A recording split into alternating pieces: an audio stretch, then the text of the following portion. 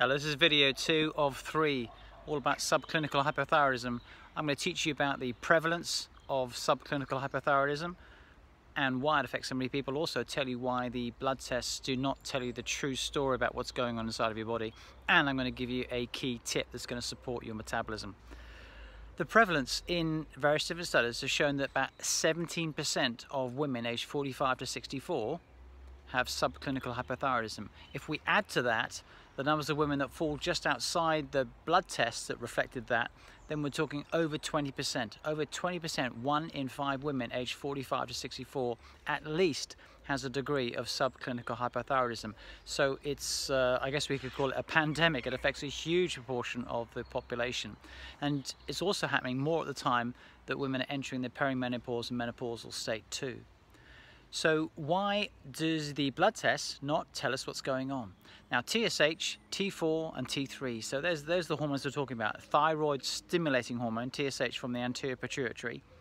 That's believed by some doctors to be the key reflector of what's going on with thyroid hormone, and it is so wrong. It's influenced by so many different factors and not just the levels of T3 that are circulating in the bloodstream, like a negative feedback loop.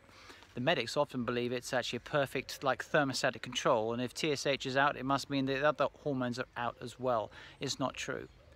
Secondly, the levels of T4 and T3 are not the ones that are active, it's the free levels of T4 and T3. And so you can see it's a little bit complicated. We've got the anterior pituitary producing TSH, the thyroid makes thyroxine, which is T4, and only a fraction of that is the active form, which is free T4.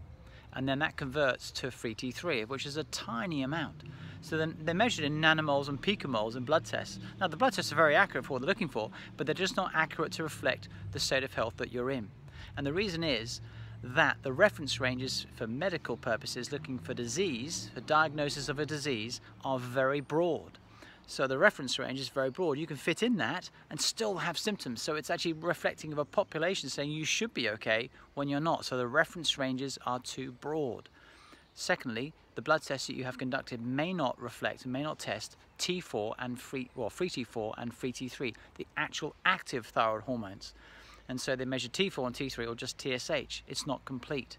So just to give you the gist, effectively blood tests are accurate for what they're measuring, but they're not what you're measuring is not an accurate reflection of how your metabolism is working. Thyroid researchers in 2017 quoted something that I've been observing in clinical practice for 28 years, and that is that the levels of serum in the blood tests and the levels of hormone in the serum should not be confused with the levels of hormones within the cells themselves. And then we need to find better technology to identify what the thyroid hormones are within the cell, which is yet to be with us. So signs and symptoms are key for this. And your signs and symptoms is what you're suffering with in terms of subclinical hypothyroidism. That needs to be addressed and should not be ignored effectively.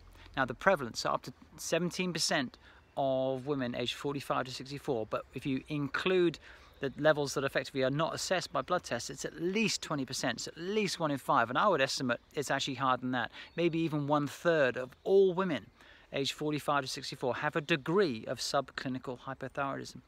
So I just thought I'd explain to you that vital for you to understand that the prevalence is massive and the likelihood of being picked up by a blood test is low, and the blood tests don't reflect really what's going on inside of you. So now I'd like to share with you a key tip. Really important. The tip in the first video was beware of cardiovascular aerobic steady state exercise. Don't do it, don't do it. It is tiring you out. The second vital tip is something that's going to support your metabolism in a way you may not have understood. Now protein, you know that protein is important for us.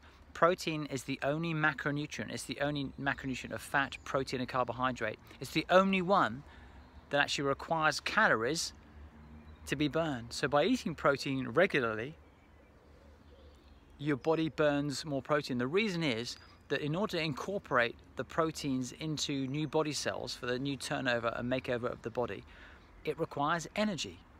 And so protein is the only building, it's the anabolic hormone, it's the anabolic macronutrient. And to use protein, it uses energy. In one study, really fascinating, they took a group of individuals and they had them have a higher carbohydrate diet and they measured how many calories they burned. They had the very same people after a washout period of having a normal diet had more protein, had a certain level of protein at each meal. Those individuals burned 300 calories more a day because of the protein. It's called a thermogenic effect. So tip number 2 to support your metabolism and to help your thyroid hormone function is to have protein at each meal, particularly at breakfast. So absolutely vital. Have protein each meal for a thermogenic effect. So we've got 2 crucial pieces of information. One is do not do cardiovascular exercise in order to lose weight. You'll simply lower your energy and lower the thyroid hormone metabolism.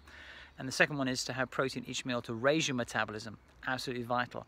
In video number 3, I will share with you more information about macronutrient ratios, and I'll talk to you about why intermittent fasting may be something you should not be doing if you have subclinical hypothyroidism. Tune in next time, and thanks for watching.